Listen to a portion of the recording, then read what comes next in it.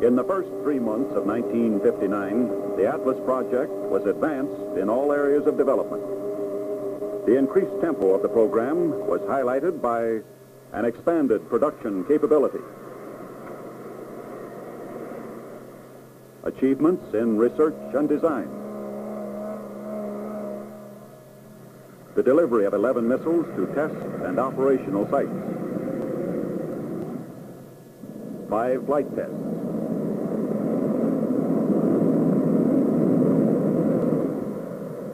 And progress toward military utilization of the weapon by the Strategic Air Command. The story of this progress will be related by the men closest to the project. First, a report on flight test activity.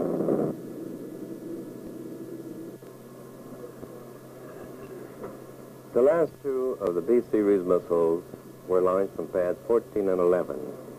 The first to go was missile 13B on 15th of January.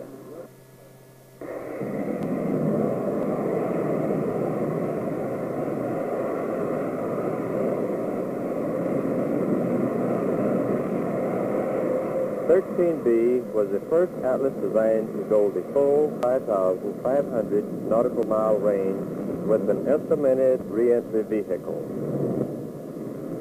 The missile was similar to 12B, which attained this distance in November 1958. Prior to launch, landline measurements showed all systems correctly operating. Launch was good, and 13B apparently was on its way to a successful flight. At 100 seconds of flight, the missile started to oscillate and roll. This was followed by a decrease in propulsion system performance, then by complete missile instability, and eventually by a complete propulsion system failure. Because of its objectives, 13B was stripped to minimum instrumentation, and a conclusive analysis of the failure could not be made. The final launch of the B-series was on February 4th. This was 11B, designated to impact 3,122 nautical miles downrange. The ignition, release, and liftoff went on schedule. All missile systems operated satisfactorily during flight. All 42 primary and secondary test objectives were satisfied. Nose cone impact was on target. The first 7 missiles of the B flight program satisfied all major objectives for the series. Extra objectives were set up for the remaining 3, 10, 13, and 11B. These flights gave us many additional items of information. Missile 4C, the second Series C Atlas to be flight tested, was successfully launched from Complex 12 on January 27th. Although the mod-free guidance system failed, the flight control system stabilized and guided the missile during the powered portion of the flight. Separation of the re-entry vehicle did not occur as a result of the guidance system failure.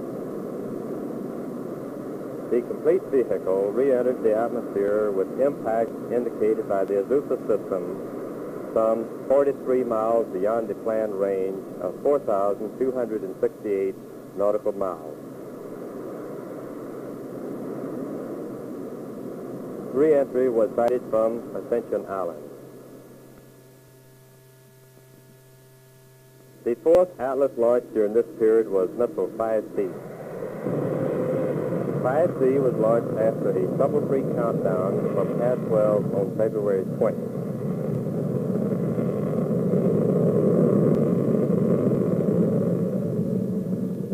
After liftoff, the flight went according to plan until booster separation at 151 seconds.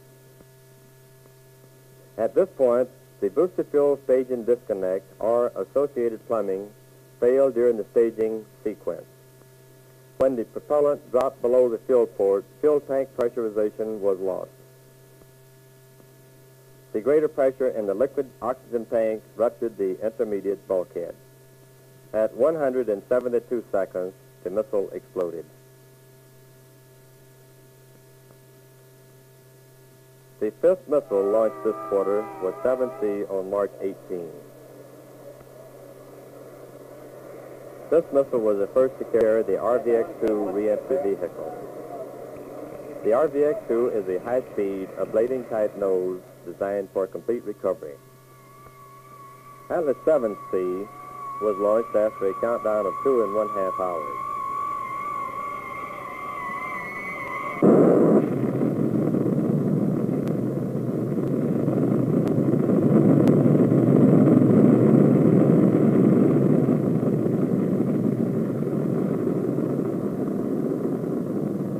Planned range was 4,389 nautical miles.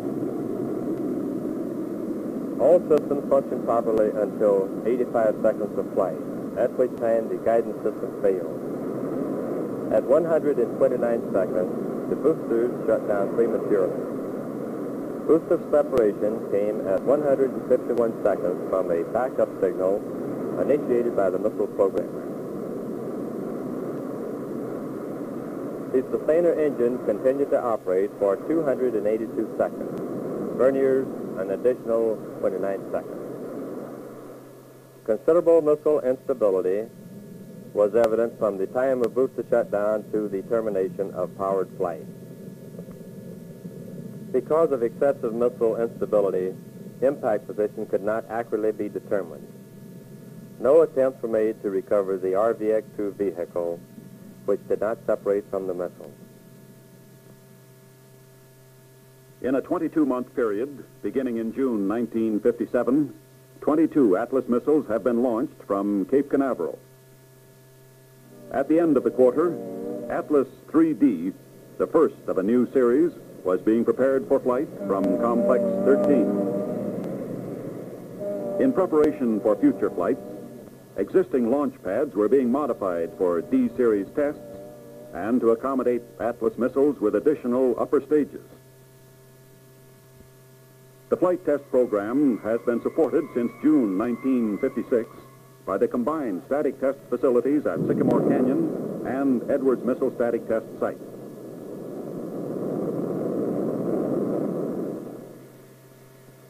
Progress in the static test program was highlighted by the successful firing with 2C at Sycamore Stand 1.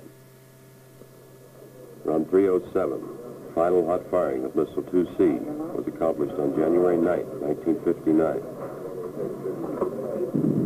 In this run, all basic C static test objectives were completed. 260 measurements recorded during the test revealed that all systems operated satisfactorily. 2C was removed from Stand 1 January 22nd after a series of cold tests, and we started converting the site for D-series testing. The remaining C-series static test objectives were assigned to Edwards Missile Static Test Site, Stand 1A.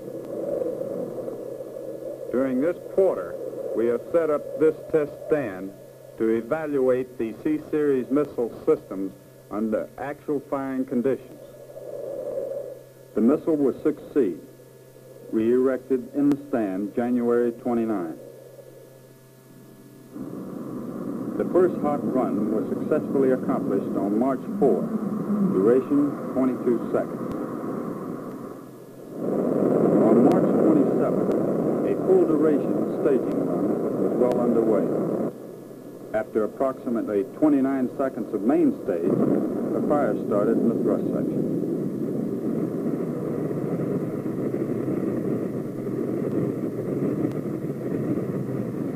At 43 seconds, cutoff was initiated by the sustainer hydraulic switch, which sensed insufficient pressure. 10 seconds later, Missile 6C was destroyed by an explosion.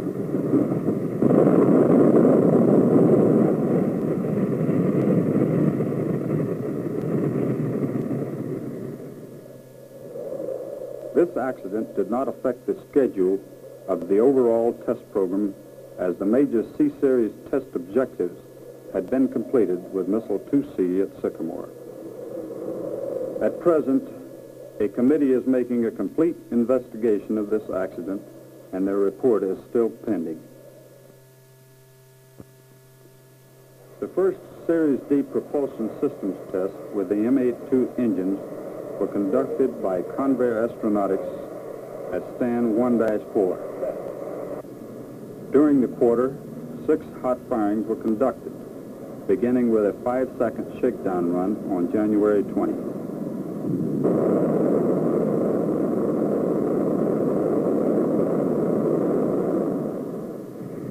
The last test of the quarter was a scheduled 300-second staging run on March 24.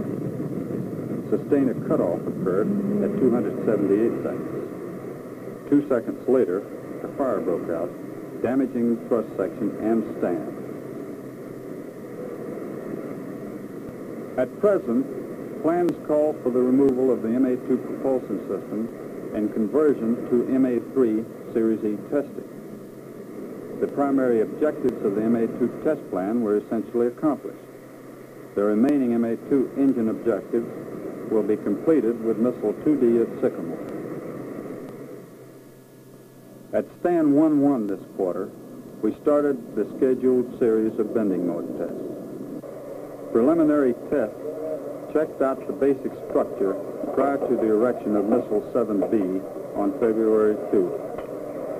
A second stage mass was added to the Atlas airframe to determine the dynamic characteristics of an upper stage configuration similar to the Atlas Able vehicle. The missile was supported in the tower by an attachment which would not restrict the in-flight simulations. Support at the base was by means of cylinders attached to the gimbal points of the booster thrust chambers. The cylinders are designed to produce flight control movements.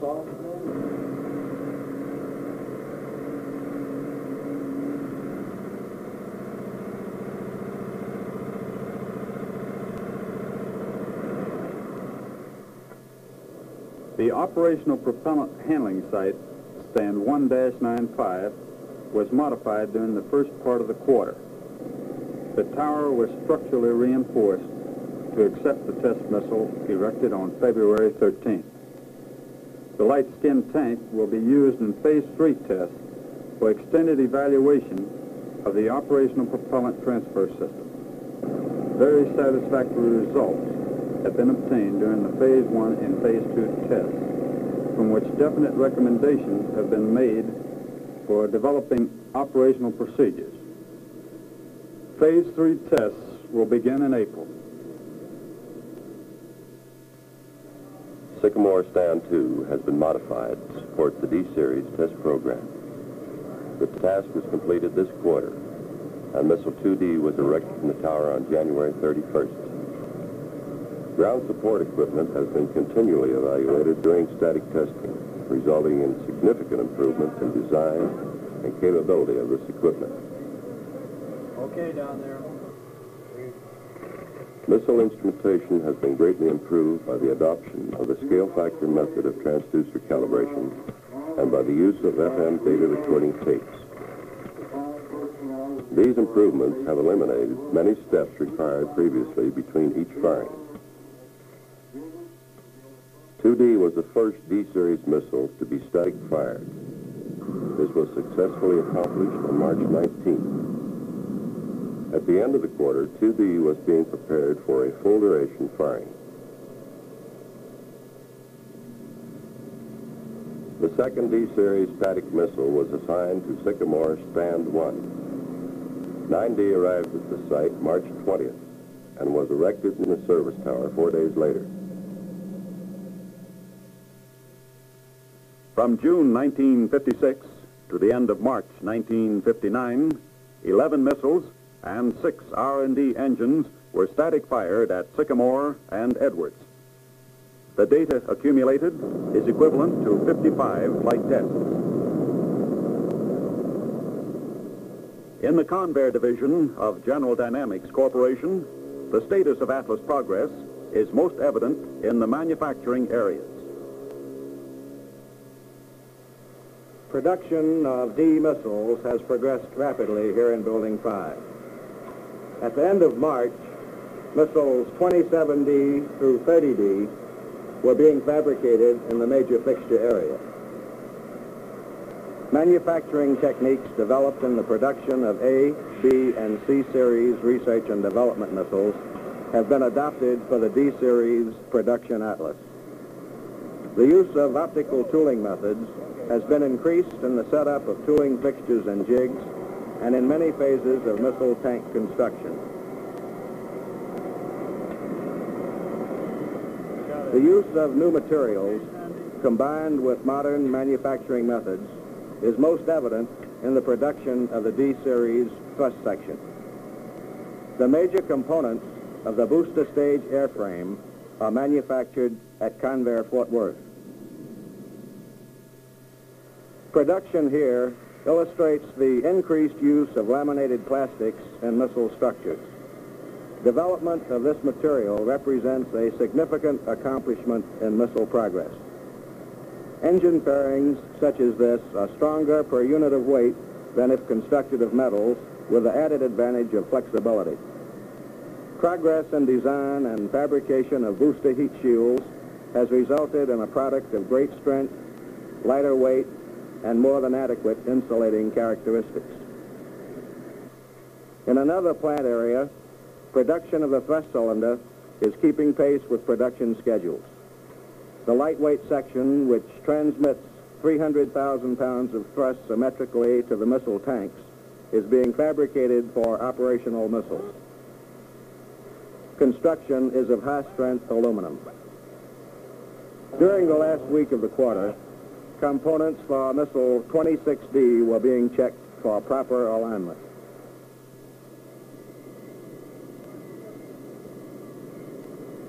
Progress on the Atlas, as well as other missile programs, has been dependent upon advances in electronics. Keeping pace with missile fabrication is the manufacturing of electrical components and equipment for use on D-series missiles. In the electronics manufacturing area, some 120 airborne canisters were produced this quarter. Assembly line techniques have been adopted for the production of the Azusa transponder package. This quarter, 34 separate units were manufactured by astronautics for Atlas and other missile projects. Additional airborne units manufactured include range safety command and power supply packages, 16 units produced, propeller utilization comparator and mandrels, 16 units produced, telemetry accessory package, 10 units produced, and the autopilot system consisting of 2 separate packages, the programmer, integrator, servo amplifier, and gyro system with 21 units each produced during this quarter. Missile system checkout sets located beneath this dock are also manufactured by Convair Astronautics. 11 racks make up this unit, which checks out missile system performance under simulated flight conditions. 5 D-series units were completed this quarter. 2 were delivered to the Atlantic Missile Range, 1 to Vandenberg Air Force Base, and 2 were retained in the factory for missile checkout. 3 units of blockhouse equipment, consisting of 16 consoles each, and 12 Azusa checkout units were also produced during the first 3 months of 1959. Test lab activities during this quarter centered on D-series missile components and systems. At the autopilot test stand, a study was made of autopilot responses to simulated flight conditions.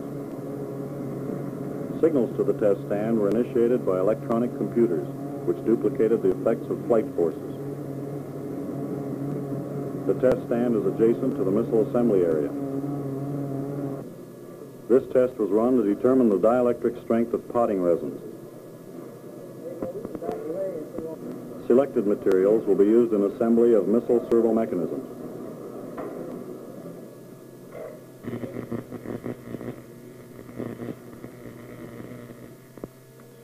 Cycle tests of the fuel line bellows were prompted by a problem which showed up in the flight test program. Information from these tests is being used in design and production of D-series fuel bellows.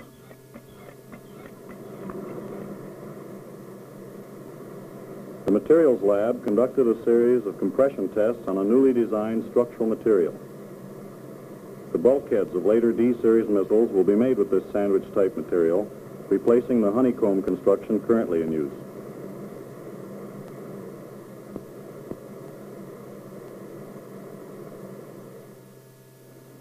Vibration tests included a structural evaluation of the vernier solo hydraulic power supply unit, which operates during the last few seconds of powered flight. This test subjected a specimen to maximum vibration conditions encountered in flight.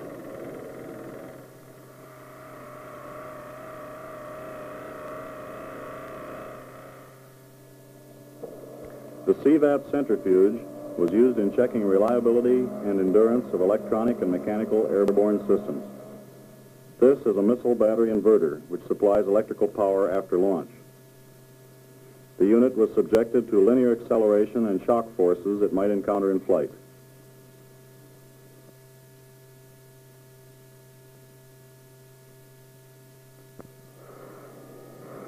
A test stand was built at the rear of the manufacturing building for development and proofing of the horizontal launcher. During the report period, equipment was subjected to a wide range of environmental and operating conditions. In this test, critical parts were soak tested, simulating the effect of adverse weather conditions.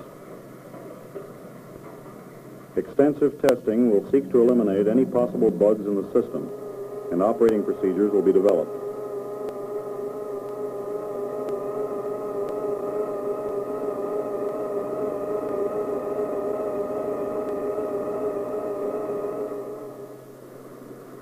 At Point Loma in San Diego, progress was highlighted by two new developments. Tower D was used for simulated launch and functional testing of the D-series thrust section fairings. This section of the booster incorporates clamshell doors at the launcher arm attach point. In this test, a calculated liftoff rate was used to simulate launch, and instrumentation evaluated the effectiveness of the closing mechanism. An environmental chamber has been completed at this site. It is large enough to accommodate the entire missile on its support trailer. This trailer is the newly designed operational model for D-series and later missiles. Tests were run under specified environments with accurate control of temperature and humidity. The Arnold Development Center's wind tunnel at Tullahoma, Tennessee is among facilities outside the San Diego area which are used for specialized testing. A 1/30th scale functional model was installed here for Mach 4 studies of flame attenuation and hot gas recirculation. These tests also provided data for the design and verification of the sustainer exhausterator.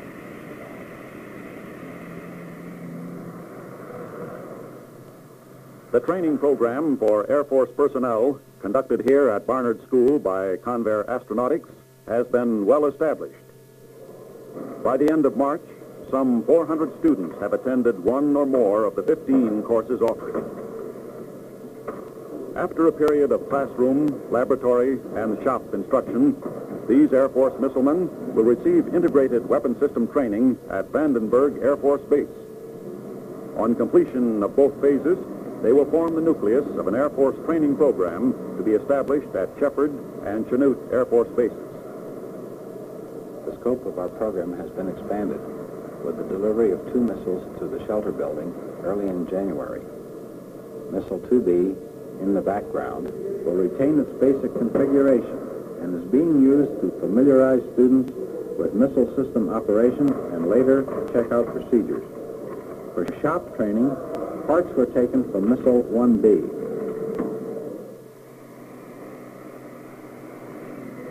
Three missiles were shipped to Vandenberg Air Force Base during this quarter. 4D left on February 19th.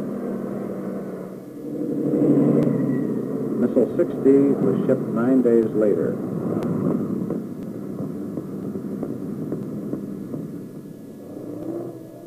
Last to go during this period was 8D, which arrived at Vandenberg on March 20.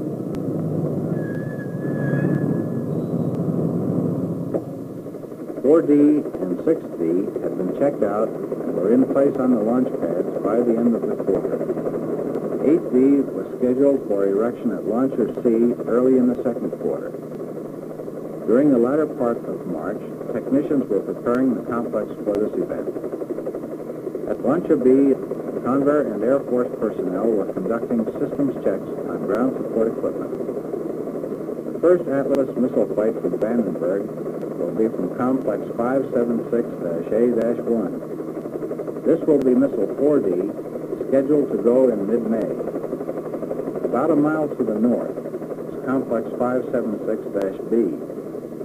Progress in construction at the end of the quarter was lagging behind the forecasted schedule. This lag was largely in the area of propellant loading systems. Large items of support equipment located outside the launcher building at this complex have been installed. In Cheyenne, Wyoming, construction of the second operational Atlas base is progressing. At Warren Air Force Base, World War II barracks are being torn down to make way for the Atlas Squadron Maintenance Area. Construction will start soon on facilities which will service missiles and equipment for 4 launching sites around Cheyenne. This area is presently used as a depot for equipment which will be installed at launch sites now under construction. Completion of the Warren Air Force Base facilities will require approximately 129,000 tons of building materials. By the end of March, the Corps of Engineers was well along on Complex 564-A and 564-B, each of which consists of 3 launchers and a control center. During the first week in March, a development engineering inspection of the E-Series missile was held at Convair Astronautics. Significant design improvements have been made in the Series E and are slanted toward greater missile reliability and maintainability. A major change in the missile configuration is the Mark III reentry vehicle, designed and built by the General Electric Company. This second-generation nose cone and warhead has been greatly improved in performance and operability. Time of reentry has been decreased from 120 seconds to 50 seconds, and the Mach number at impact increased to 4. This is due mainly to the adoption of an ablative heat protection system. A power-driven lift trailer facilitates mating of the reentry vehicle to the missile. On the opposite side of the missile, instrumentation for the range safety system is located in the B-1 pod. Here, considerable improvements in packaging has been made as in all E-Series systems. This repackaging simplifies manufacturing operations. To my left, at the aft end of the B-2 pod, is a missile guidance set of the ARMA all-inertial guidance system. This set consists of 3 units: a missile guidance computer, a gyro-stabilized platform, and a control unit. With this system, Atlas has salvo firing capabilities and is provided with the highest degree of accuracy and reliability despite adverse atmospheric conditions or enemy countermeasures. A major improvement in missile maintainability has been made in the E-Series booster structure. Many of the pneumatic, hydraulic, and propulsion system components have been relocated or eliminated. Design improvements in the Rocketdyne MA3 propulsion system have been a major factor in this area. The booster engine, which formerly used a central power package with 2 turbopumps and a single gas generator, has been repackaged to include a separate gas generator for each turbopump assembly. The engine starting sequence has been simplified to eliminate certain operational functions and missile hardware items. Maintenance is simplified by access through removable external fairings. These changes eliminate the need of demating for the removal, replacement, or rework on all propulsion system hardware and related plumbing. Displays featuring E-Series systems, components, and support equipment were presented during the inspection by associate and subcontractor teams. Among these was Convair Astronautics concept for the 9x1 integral launch complex. Each complex contains provisions for missile service, erection, and launch independent of a central launch operations building. A complement of 9 such complexes built underground and dispersed over a wide area is planned for Fairchild Air Force Base. decoy system built by Aeroneutronics featured the pod fairing with balloon and dart ejection tubes exposed. This small package contained in the tube is ejected at a specific time during missile flight and inflates to Mark III reentry proportions. It then provides a proper radar return. As they reenter the atmosphere at 400,000 feet, they are destroyed by excessive heating. Graphite darts are also ejected and reenter at the same ballistic trajectory of the reentry vehicle to an altitude of 50,000 feet. Developmental testing has already begun on E-Series systems and ground support equipment.